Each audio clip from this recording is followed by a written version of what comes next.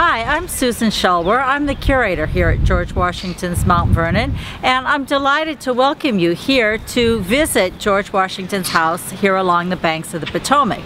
We're here especially today to look at what George Washington always called his new room. That's the large room at the north end of the house.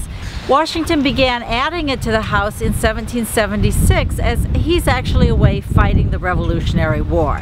And it really becomes the showplace of his house, the sort of grand point, the finale of his tour for visitors.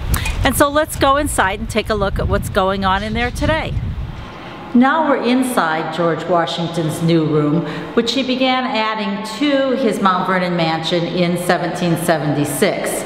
It's the north wing of the house added onto the central core of the house, which he had inherited or acquired from his half-brother Lawrence in the 1750s. And so it balances the south wing of the house, which he had begun adding in 1774-75. The south wing has a very practical function. It houses George and Martha Washington's bedchamber on the second floor, and on the first floor, George Washington's study and closet and his dressing area. And so that wing, which was a very private wing, had a very practical function. The north wing, this very large room, is a little bit puzzling to figure out what was its function in the 18th century. What did it mean to George Washington? In some part, I think that its function wasn't as important perhaps as its form.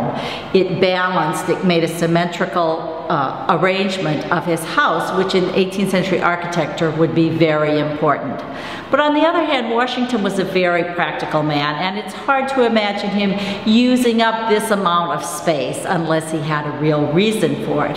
So I think as you look around the space, what really strikes you, particularly right now when we're restoring it and it doesn't have its furniture in it, it's just a grand space. It's a really impressive volume.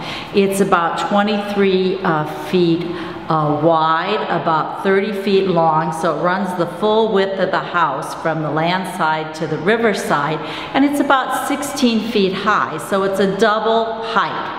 And that's really important. And if you think about coming from the smaller, sort of darker 18th century rooms, walking into this room with these big windows, the high ceiling, and especially the Palladian window at the north end of the house, which lets in this grand kind of artist's light and looks out over the locust grove that George Washington planted in 1776, and then looks out toward the river, and it's really almost an indoor-outdoor space.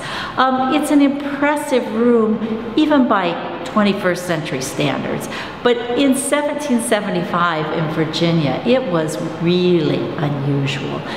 We tell visitors as they're coming through this room, and it's really true, that most Virginia houses at the time, probably 95% of the people living in Virginia, you could fit their whole house inside this room. That's how big it was for its time. And with this grand height, people would not have seen a room like this in a residential space, maybe in only 2 or 3 other houses in Virginia, like the governor's mansion. This kind of space would be associated with a public space or a church. So what's George Washington thinking when he does this? Well, clearly he's influenced by looking at English architectural pattern books. That was a gentleman's occupation in the 18th century, to kind of be your own semi-professional amateur architect. He's looking at those pattern books.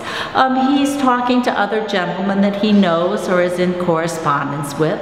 And architectural historians who have looked at the room have really agreed that the room is in the tradition of what in English country houses is called a double cube room. And so it's very geometric, basically twice as long as it is wide, and double height as well. And all of these double cube rooms have this wonderful coved ceiling where the ceiling doesn't come to right angles, but it kind of curves up from the wall to the ceiling, which just kind of lifts the ceiling up in this very wonderful way and echoes the curve of the Palladian window in a really great way.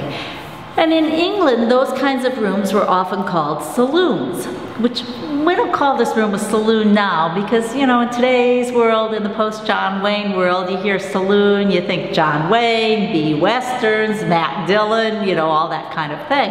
But it really meant an impressive, semi-public space for receiving people.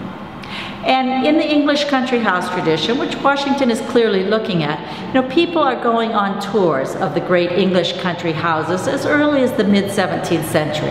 And people come to see Mount Vernon, in large part because George Washington is famous after the Revolutionary War, and they get taken on a tour, and this is clearly the high point of the tour. And today, because of the efforts of the Mount Vernon Ladies Association over the past century and a half, we can see George Washington's new room much as he saw it, and that is the goal of the restoration project that we're undertaking now.